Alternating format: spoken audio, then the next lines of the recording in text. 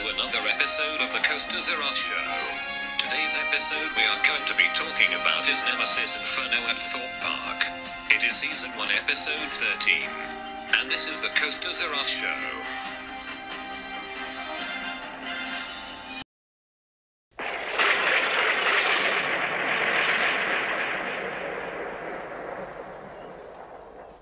So what is Nemesis Inferno? Well, Nemesis Inferno is a steel inverted roller coaster located at Thorpe Park, in Surrey, England, UK. Its layout was conceived and designed by John Wardley and then built by Bolliger and Mabillard, with Werner Stengel providing the layout calculations. The same Swiss firm that built the related Nemesis inverted roller coaster at Alton Towers. As a result, Nemesis and Nemesis Inferno are often compared. It is also listed on the Alton Towers website at the rider's Nemesis sister. The 750-meter long, 2,460 FT, Nemesis Inferno is themed around an eruption tropical volcano.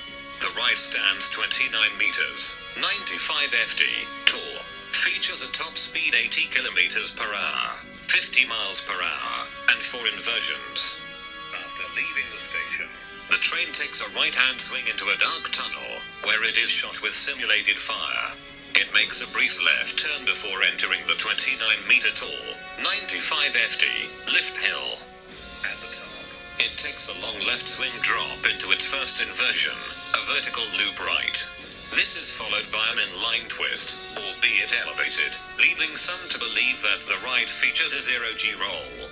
The ride then turns to the right and enters the first of the interlocking corkscrews, then enters a right bank turn, over bank turn before continuing through the second of the interlocking corkscrews.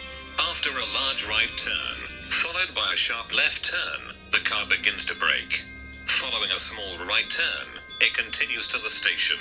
The ride ends in 1 minute and 43 seconds. The ride is in the jungle section of the park, replaced by Mr. Rabbit's Tropical Travels. It is also costed $8 million. The ride has 2 trains with 7 cars.